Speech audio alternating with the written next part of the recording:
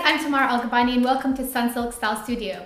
For today's look, I'm going to do an inverted braid, which is basically a braid backwards. I really like it because after you've done it and you pull it out, it looks really like thick and voluminous and it's very different.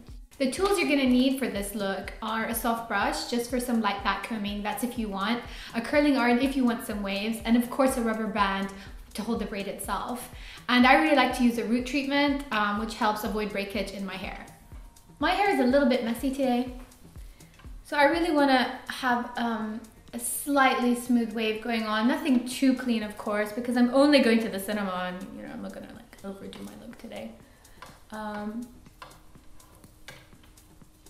because most of it's gonna be in the braid around the front, I don't really need to curl iron that bit.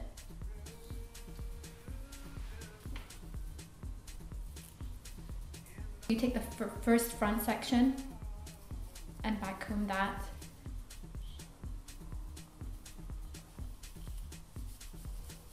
So before we section the hair, I'm just going to show you how to use the root treatment. You just rub it in like that into your scalp. And take another section and do it there as well. So as is with all braids, you take the first section and break it up into 3. Now the thing is with this braid, instead of how you would with a normal braid, taking the hair over like that, you have to take it under with this braid and under. See, it's different.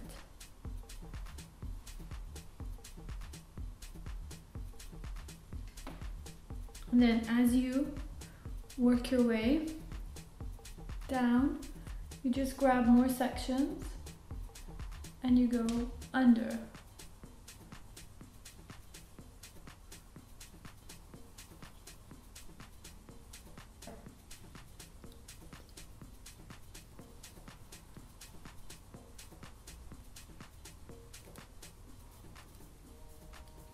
you go. As you can see, this is the inverted braid and how it looks. And I've just done loose waves everywhere else, but it looks really rich and voluminous and high. I really love it. Because I'm wearing a high neck top, I'm going to wear small earrings today. Dangly earrings don't really go well with high neck tops. It makes your neck look short and it's not very flattering. I think these go really nicely with my braid and my top.